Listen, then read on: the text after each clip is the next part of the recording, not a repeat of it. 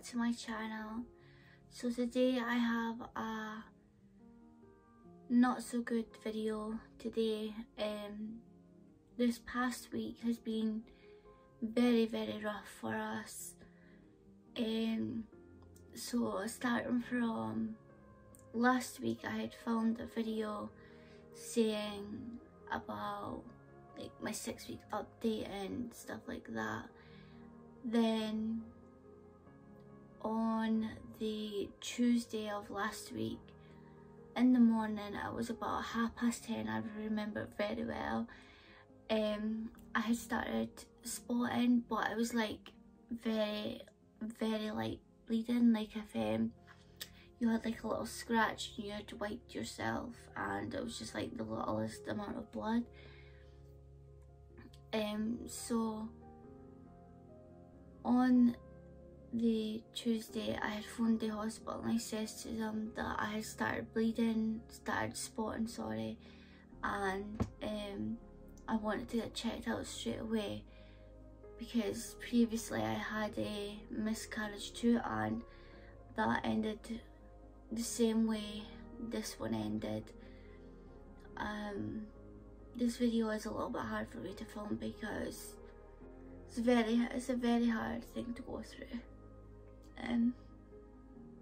But last week on the Tuesday, yeah, I started spotting. I phoned up the hospital and they says they can't do nothing for me for 24 hours because they thought it wasn't as bad. So later that night it was getting a little bit heavier. Then the next day I had a scan. I think it was about 1:30. The bleeding started getting a little bit heavier, and when they done the scan, they says that baby's heartbeat has stopped beating, and I was going to miscarry the baby maybe that week, which I did. I did it on my own. I didn't want to do it on my own. So yeah, the doctor gave me 3 options, and they were: 1, you can pass everything naturally and you won't need to do anything else. 2, you can take the pills and sit in hospital all day, and you basically pee in it like a little pan, and every time you do, the doctor comes in and he has to take it away and check if that was the baby or not. Or 3 was a D&C. Now I've been through them all, so the tablets last time did not work for me. My body did not want to pass everything by itself. So the D&C was the one that I was really wanting, because I would go in the morning and the surgery would take at least 15 to 20 minutes. Then I'd go back in the ward and that would be me done. Everything would be cleared. I wouldn't have to worry about anything else. So they scheduled a scan for me to have on the 7th of April to see if the baby's heartbeat would have started beating again, or if not, then I would get the D&C that day. But on the 4th, I think it was the 4th of April, I started, so it started about 12 o'clock in the afternoon. My stomach it felt like I was going into labour. My stomach was tightening, I was loosening, tightening, and the pains were so bad. I believe I passed the baby at, it must have been about 2 o'clock in the afternoon. I passed the baby, and I ended up going into hospital that day as well because I was just in so much pain, and my stomach, I felt like I had just given birth.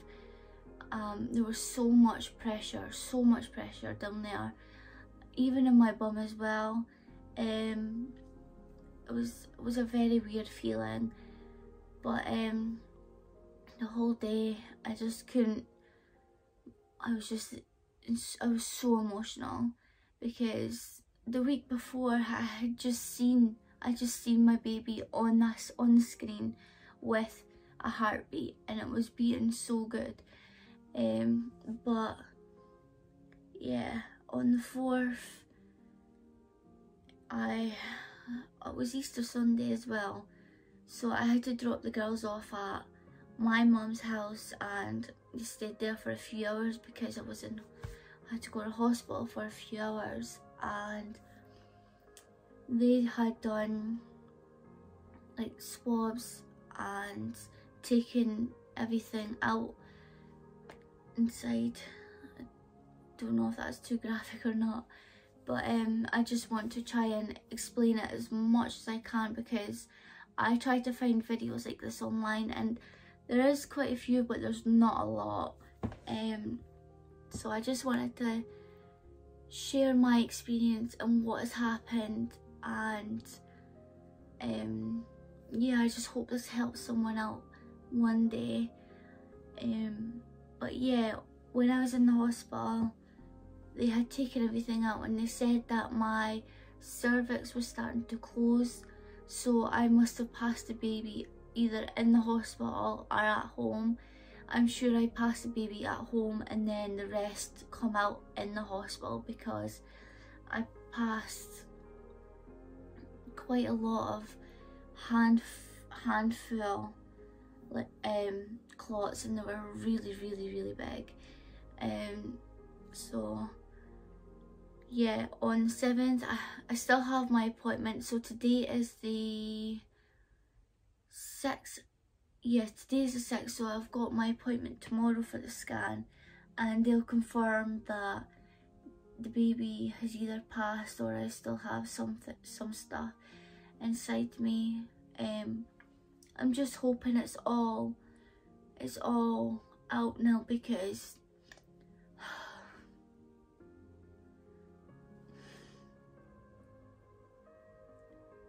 it's so hard to film. So hard to talk about,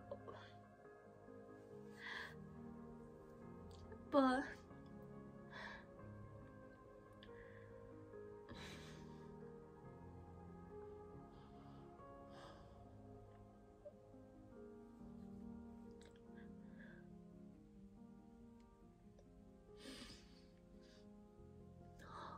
so yeah, I just hope it's all over with now because it is such a hard thing to go through, and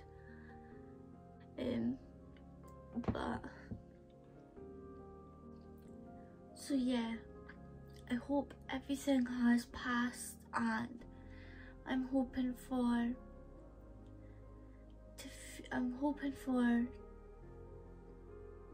everything to get much better. And I don't know how I would feel in the future with pregnancies because I'm very scared to fall pregnant again, because this is the 2nd time now I've had a miscarriage, and it's just very difficult. Very difficult to go through. How I'm feeling just now, my boobs were sore on the day of the miscarriage. I was getting pains like if someone was stabbing me in the bottom of my boobs, but all that's gone now. The only pain I'm getting is very tight cramps at the bottom of my stomach, like if you had been in labour and after you've given labour, that's what it feels like. It feels very sore. The bleeding I feel like it's starting to calm down now. It's still a little bit like little bits of clots coming out, like not as bad as it was, but a lot better. But that's the update just now. I will make another video later on, but just now I just wanted to come on here and let everyone know what's happened, because I have gotten I got a couple of messages asking for the baby and stuff, but yeah, I don't, most of my family know now, I think, especially my partner's side, so Brandon's family knows. But I wanted to come on here and just share my experience with you, and hopefully one day I have a successful pregnancy. But just now I'm not sure. Last time I had a miscarriage, I think it was maybe 3 weeks after the miscarriage I had fallen pregnant again, but this time I'm just not too sure yet. I'm still trying to process everything that's happening. I'm still emotional. I feel like I want to wait a little bit, so it's just so hard. But anyway, I just want to say thank you so much for watching this video and getting this far. Definitely update you. I don't know how long it'll be. I hope I can get a video up maybe next week or the week after and let you know what's going on. But just now I'm gonna just take this time and just be by myself for a little while, and yeah, just be by myself. But anyway, thank you so much for watching.